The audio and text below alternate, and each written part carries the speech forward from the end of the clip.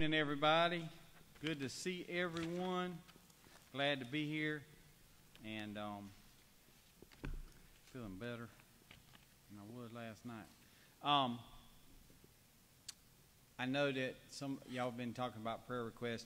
Y'all please, I know Miss Nash is on the list, but y'all please lift her up. Got an email from her. She's having a lot of issues with her house and struggling with the insurance company, and I'm not sure exactly everything that's going on, but she sent me a message, just asked us to pray for her, and so y'all please continue to lift her up. This lockdown has had a big toll on her, but she works with contracts and hadn't been able to really do a whole lot. So just continue to lift her up, and also that church, Young Street Baptist Church, Community Baptist Church, continue to lift them up as well. Our teachers and our staff and the students coming back on Monday, so that'll be interesting, and will be AV Day. So I think if our calculations were right, we'll have about 300 in the building at one time, which is really small for our school. I'm not sure how the other schools are going to be, but that's very few kids in the building. So just excited to get them back. We have any unspoken prayer requests? Me too. Let's go to the Lord in prayer. Father, we thank you for another day. We thank you for the blessings that you've given us, Lord. Father, we thank you so much for this cool weather that we enjoyed today. Father, I thank you for this group that's in here today, Lord, for their diligence in prayer. Lord, for their love for their Savior, Jesus Christ. Father, we have so many between us on our hearts and on our minds that are in need of prayer. And Father, I lift each and every one of them up. Father, we lift up those that are sick, those in the hospital, maybe those that are battling depression, those that, Father, are worried about this disease. Lord, we lift them up to you. Father, we pray for those that are caretakers, the ones who day in and day out care for the needs of the sick loved one. Father, we especially pray for those in our lives and that we come in contact with that are lost. Father, I pray that something we say or do would just bring them closer to getting to know you as their Lord and Savior. Father, help us to take advantage when you give us opportunities to share your word. Father, I pray for our pastor tonight as he brings the message. Pray for Evangelina as she brings the song. Lord, we lift up Pastor Frankie as he's with his mom. And Lord, I just pray that you give us a good night. And Father, may you be glorified in all that's said and done. We ask these things in Jesus' name. Amen. All right, we are in Psalm 56. And if you are willing and able, we'd ask that you would stand for the reading of God's word. It says, "Be merciful to me, O God, for man would swallow me up. Fighting all day he oppresses me. My enemies would hound me all day. For there are many who fight against me, O Most High. Whenever I am afraid, I will trust in you. In God I will praise his word. In God I have put my trust. I will not fear. What can flesh do to me? All day they twist my words. All their thoughts are against me for evil. They gather together, they hide, they mark my steps. When they lie in wait for my life, shall they escape by iniquity? In anger cast down the peoples, O God? You number my wanderings, put my tear into your bottle. Are they not in your book? When I cry out to you, then my enemies will turn back. This I know because God is for me. In God I will praise his word. In the Lord I will praise his word. In God I put my trust. I will not be afraid. What can man do to me? Vows made to you are binding upon me, O God. I will render praises to you. For you have delivered my soul from death. Have you not kept my feet from falling, that I may walk before God in the light of the living? Thank you, Stanley.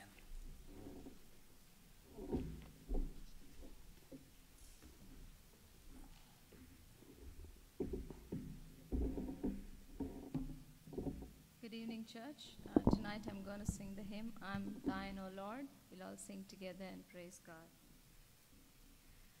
I am thine, O Lord, I have heard thy voice, and it told thy love to me. But I long to rise in the arms of faith and be closer drawn to thee. Draw me nearer, nearer, nearer, blessed Lord, to the cross where thou hast died. Draw me nearer, nearer, nearer, blessed Lord, to thy precious bleeding side. Consecrate me now to thy service, Lord, by the power of grace divine. Let my soul look up with a steadfast hope, and my will be lost in thine.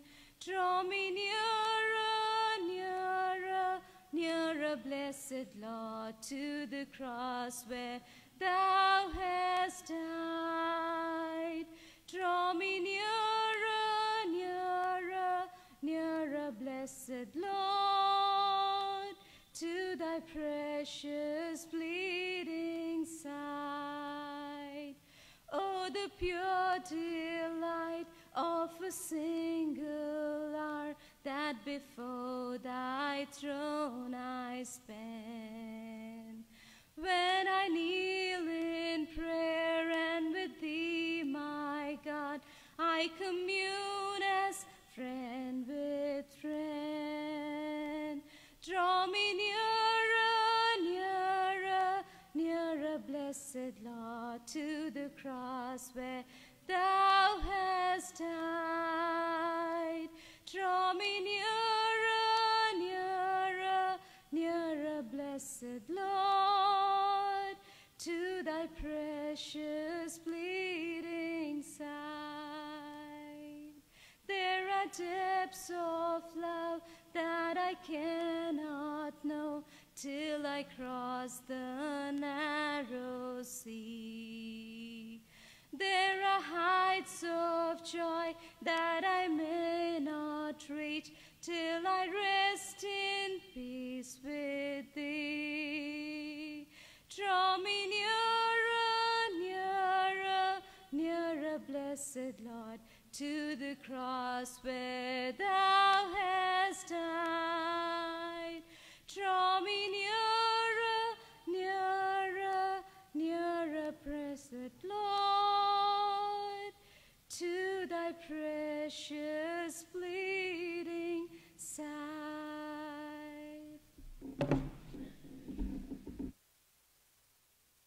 All right.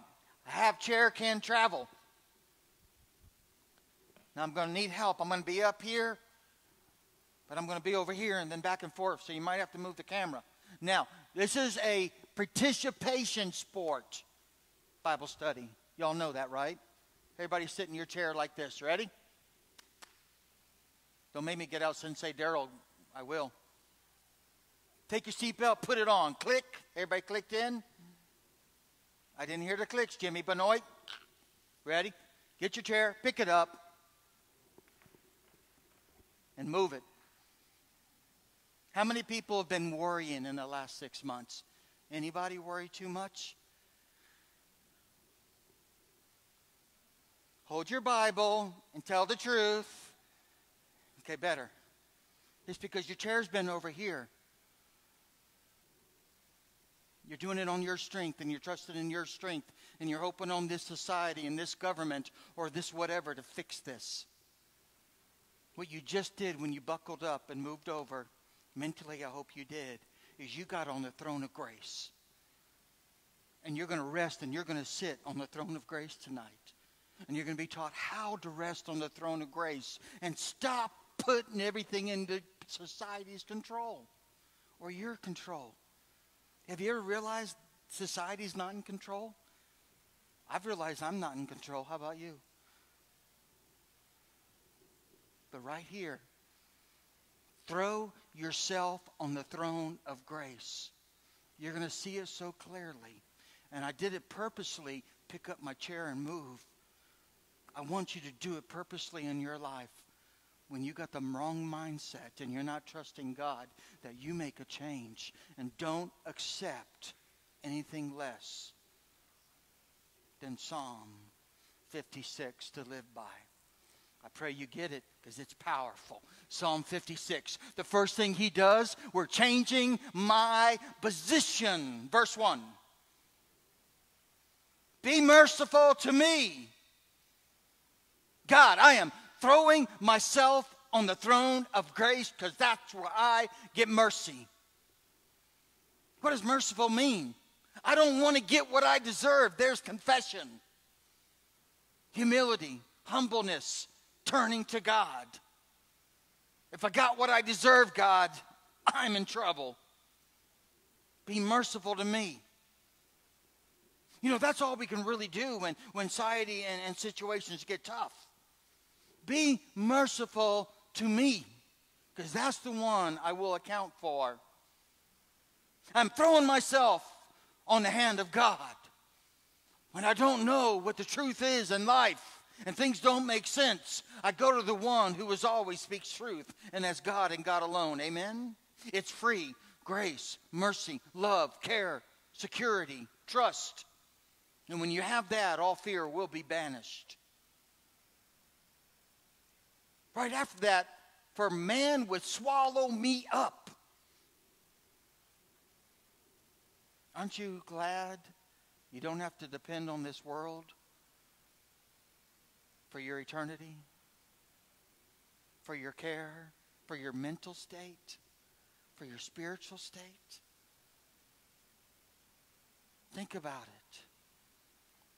Think about how many people right now in the United States, through the world, are looking for places of worldly governments. And I love government. I pray for government. Trust me. I'm not always happy with them, nor am I always happy with myself, by the way. But imagine if that's all we had to trust in. What a mess this world would be in. But as Christians, we trust in God. Anybody say amen? I don't have my chair here anymore. I have it here. Because if it was here, this world would swallow me up. That's what the psalmist is saying. But I threw myself on the throne of grace. Throw yourself. Change your posture. We are Christians. We are a child of God Almighty. We are called a royal priesthood. He will care for us. Second part, verse 1. Fighting all day, he oppresses me. And boy, this world right now can oppress you if you're not careful. Hold you down, beat you down. My enemies would hound me all day. What is your enemy? I know you think of people. What about your spiritual enemies? Stealing your peace, your joy, your attitude, your outlook, your hope. For there are many who fight against me, O Most High. I will say what I see here, but then I'm going to tell you about what's there. O Most High. And by the way, my posture's in the chair of the throne of grace, and his hand holds me. Anybody say amen? Sometimes we forget that. Verse 3. Articulate. When you have concerns, pray through them. Pray through them. Do y'all pray through the Bible? Think about that. Monday night, I love And we were praying through the Bible. And we were talking about certain parts of the Bible, and I've got where I will break it down word by word by word, and every part of that word study, every word know, every word pray over. And when it's talked about, blessed are those who are sorrowful, I have prayed through that sorrowful so many times. To me, that's brokenness. So when you ask, what do you think, Daryl? Brokenness, brokenness. Blessed are you when broken. You see, that's when God's the most powerful. When we realize, not that he's more powerful, but in our mindset, understanding he's so powerful when we realize our brokenness. Whenever I am afraid, I love the articulation of confession. How many of us are speaking words of trust? Whenever I'm afraid, there's confession. God, sometimes it's scary. I will trust in you. We need to learn to be people that articulate to God. I will trust in you. I will trust. Sometimes we have to have a good little sit down and talk with ourselves. Self, what are you thinking? You will trust in God. I think we need to talk to ourselves, encourage ourselves. I will trust in God. I'm not in the chair of being afraid. I'm in the chair of the throne of grace. I will trust you, God. And in God, I will praise his word. 3 parts, 3 P's, 3 praises we should have. Praise God for his providence. He's in control. I truly believe he's in control. Praise him for his power. His providence, he has a plan. His power, he can bring it about. And his promises. Know the promises of God. In God, I will praise his word. His promises. When you feel afraid, go read them. In God I have put my trust. And now we see the theme. In God I have put my trust. I will not fear. Write it 1,000 times. Remind yourself. Anybody ever get punished when they were little and your parents have you do something repetitive? One of the things I was really bad at, and I don't know if it was a good lesson or a bad lesson, but it's kind of marked me how I live. When we would leave a room that nobody was going to be in for a while and not turn off the light, my stepfather didn't like that. So I was the worst at leaning on lights, and he didn't like that. So I remember one time I got a punishment to walk from the living room to the bathroom, turn the light on, turn the light off, go back, and then repeat it 50 times. To this very day, I turn off lights. Anybody say amen? Maybe we need to write that on a chalkboard, walk back, write it. I will trust in God. I will not fear. Erase it, walk back again. Until it's so deep into our soul, 50 years later, I'm still like, I couldn't break that habit if I tried. In God I have put my trust. I will not fear. What can flesh do to me? I am safe in God's hands. How many of y'all really feel that? I'm good. I'm safe. And I'm not talking about mask or no mask. I'm talking about my soul, my life. I want to be wise and take precautions, but I don't have to fear. I don't like living in fear. I did that too long. I don't do it. Somebody told me years ago, your fear button is broken, Daryl. I'm like, well, maybe that's a good thing. We don't have to be fearful. Verse 5. All day, they twist my words. I want you to go and circle, and if you look at my notes, I have done just this. Circle every they or there in the next 3 verses. All day, they. I want you to see the comparison, then I'm going to ask you something. Twist my words. Their thoughts, first their words, now their thoughts, are against me for evil. They gather, circle they, together. Birds of a feather flock together. They hide. They mark their steps. They lie and wait for my life. Shall they escape in inequity? Now, in a minute, we're going to see the comparison to God's children. But this is something we have to be very careful about when we're going through hard times. And I'm going to preach for a minute and I'll get back.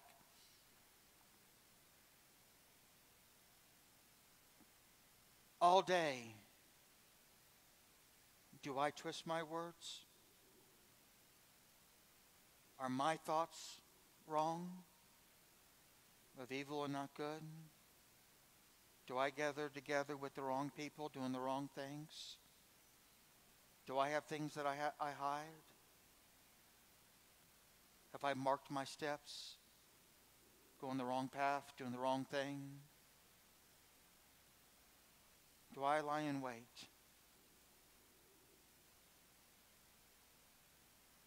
Do I think I'm going to escape by inequity? You see, God's comparison, two sides of lives. And it's really easy to talk about them when it's not as easy to say, maybe the them is me. You see, watch my chair now again. This is the worldly chair. It's so hypocritical to say, I live here where I trust God, but my actions are here. Because you could say you're over here in the throne of grace, but you live like the world, and you're not going to escape the punishment that the world's got. Anybody say amen? You see, that's so hypocritical. And we should be able to say in our lives and in our hearts, and no one's perfect, but boy, we should sure want to try.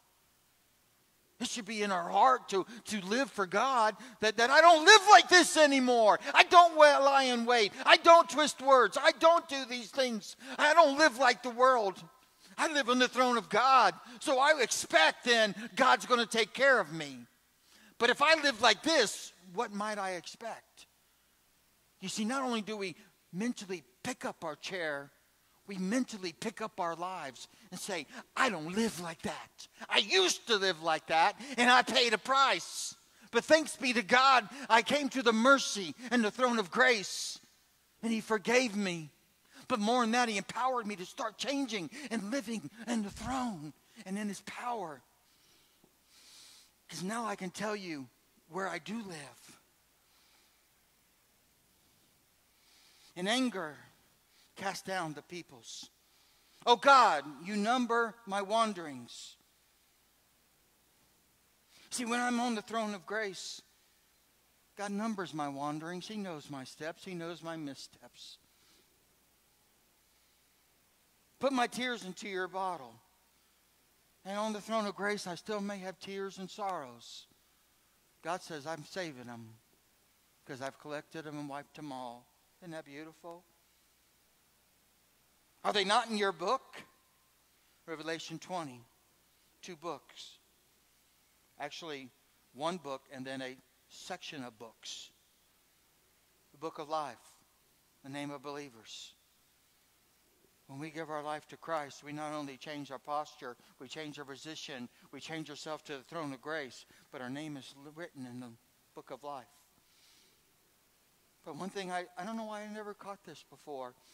We should always look for new gems in the Bible, and y'all probably caught this before. I always said there's 2 books, the book of life and the book of death. But now I say, no, there's more than 2 books. There's the book of life, book, singular, and then he says the books, plural, that list everybody who has not come to Christ since. I said, oh my goodness. Think about the opening of the books. But I'm in your book, God. I've changed my posture. I've changed my direction. I confess my Lord, and I'm in His hand, and I'm in the book of life. And He collects my tears. Why do I fear? Verse 9. Concerns. So we got some concerns. Where do you take them? when I cry out to you. I believe many Christians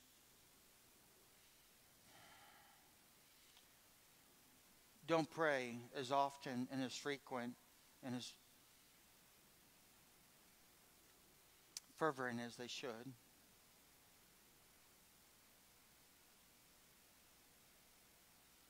When I cry out to you, then my enemies will turn back.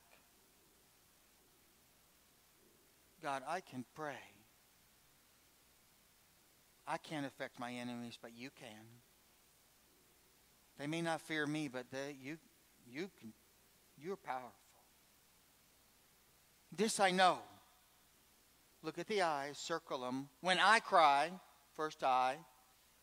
Second, this I know. When I cry out to God, I can know some things. Because God is for me. I'm on the throne of grace is where my posture and my life lives. I love God. I live for God. I cry out to Him. He'll control my enemies. And I can know a few things. Why should I know them? Because God is for me. And God, next I, will praise His word. When you have a problem in life, cry it out to God. Go find the Word of God and the promises that relate to it and praise it. You see, we can have a time where we cry out and then we praise out. Find the Word. Praise Him. Praise Him some more. In the Lord, I will praise His Word. In God, next I, have put my trust.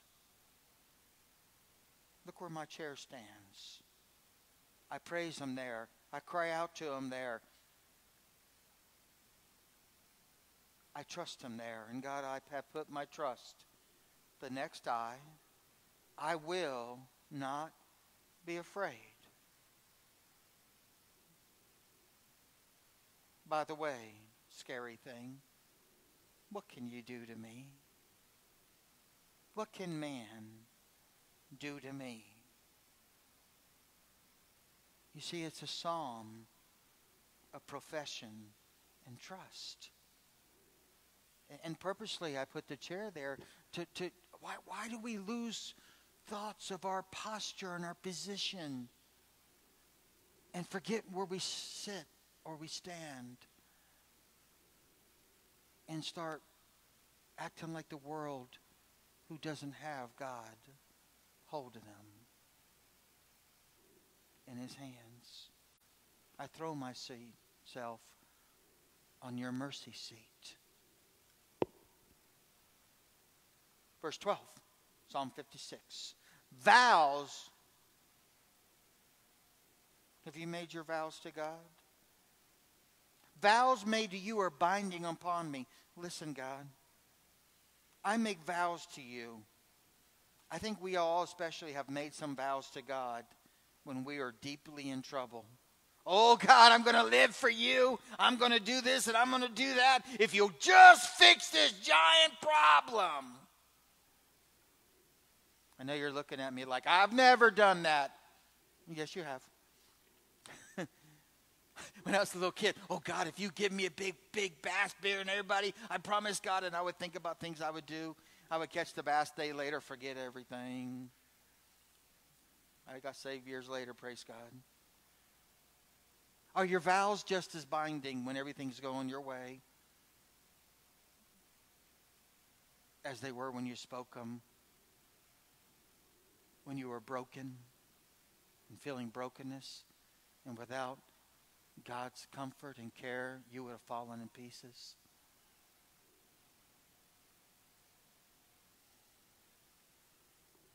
Vows made to you are binding upon me, God. I will render praises to you. It is my duty to render praises to God. But it's also your duty to make vows to God that are binding. Whether everything's falling apart or everything's going well. I've made my vows. Next step. For you have delivered my soul from death. I'm going to tell you about my current state. My soul's delivered from death. Isn't that beautiful? What can man do?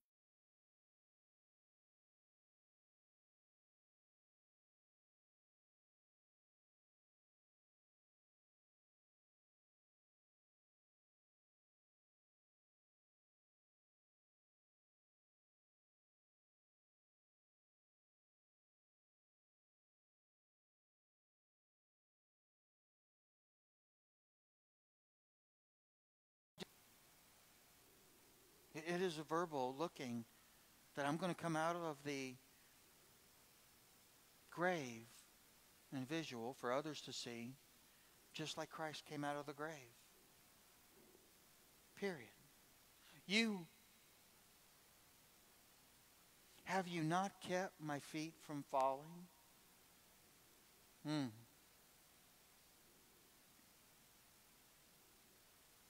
How many of y'all are doing pretty good not falling into the old sins you may have fell into as a younger person? Anybody? Just me? Is everybody tired? Come on. I'll keep doing it. We'll just stay here a while. The only thing that I can say about me not doing all the things I used to do,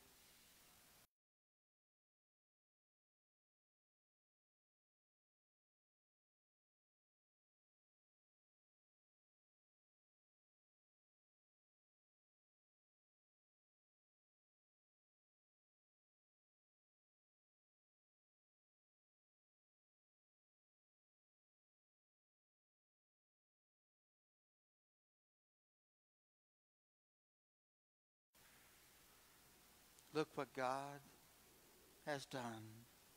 See, that's the life of our new position and posture on the throne of grace.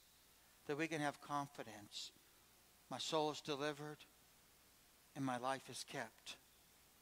I don't even have to fear. How do you know you won't go back to like you used to be? You see, when Shelley and I got engaged, you can ask her the stories. People come to her and say, you don't want to date him. They used to call me Iceman. You're dating the Iceman.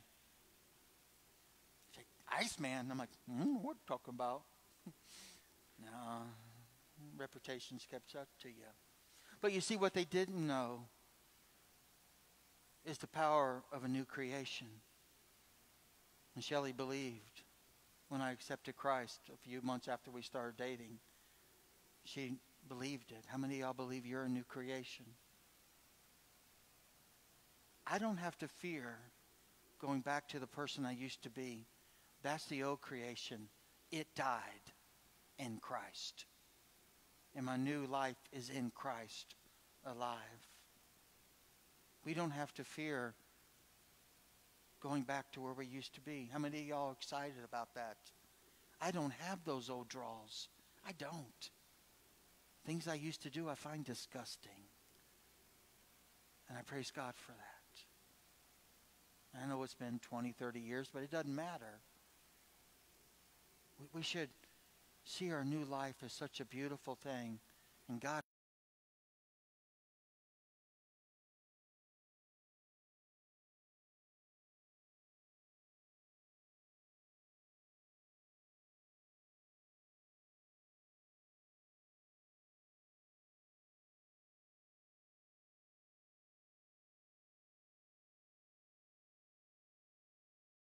the living. That's heaven.